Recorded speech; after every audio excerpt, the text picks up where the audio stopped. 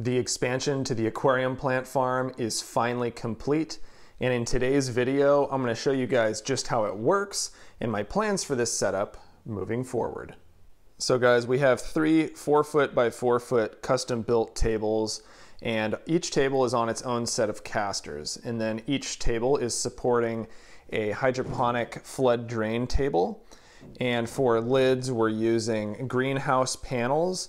And then in the middle of each tub, we have a center support just to make sure that the greenhouse panels don't sag in the middle. And for lighting, we have 6 4-foot strip LED lights that are suspended by chains, giving them micro adjustability so that we can raise or lower them to the desired height for any given species. I even built these custom wood hangers to suspend the lights from the wall.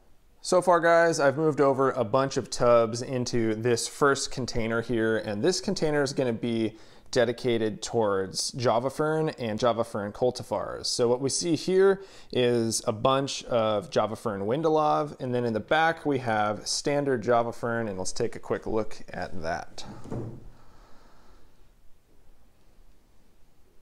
Previously, I had thought that I would be able to fit about 575 plants into one grow tub. However, I was off on that.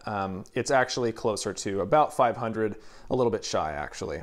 But nevertheless, it still is a lot of plants per tub, especially considering that I have 3 of them.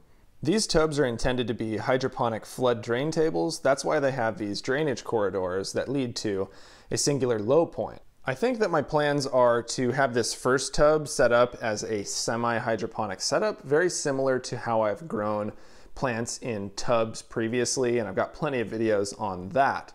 And then the back 2 tubs I'm going to have as soil-based setups, and I'm going to be growing predominantly Anubias and Bucephalandra back there.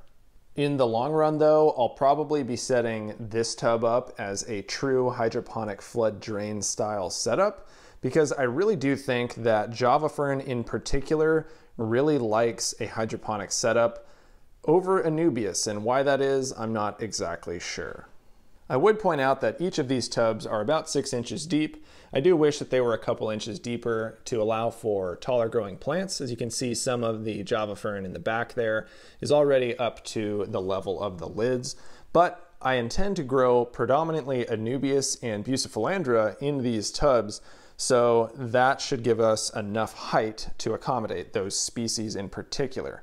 I cannot wait to see what this setup looks like when it's full of 1,500 plants. It's just going to be absolutely incredible. Hope you enjoyed this video. Make sure to subscribe if you're new here, like the video, and comment your thoughts below.